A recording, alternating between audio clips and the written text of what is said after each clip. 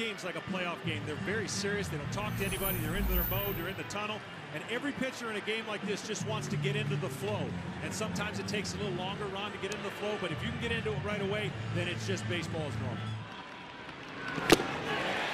And Freeze strikes out for out number 1 in the second inning. Sometimes slower than slow will actually give you an advantage against him like that. Strikes out. Second strikeout of the game for Halladay, who retires the side in order. The 1-2 pitch. Chases an outside pitch. Strike 3. And that's the third strikeout. Cardinals left 2 on base in that inning. And Freeze strikes out for the second time in the game. And 4 strikeouts for Halladay. The Cardinals get a hit. Squaring around, and there's the bunt.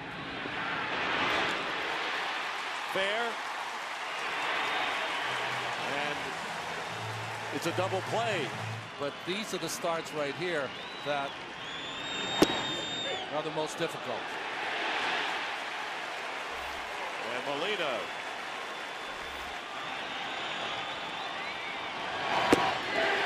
And that'll do it in the 7th inning as Punto strikes out. And Berkman goes down. Big out number 2 for Roy Halladay.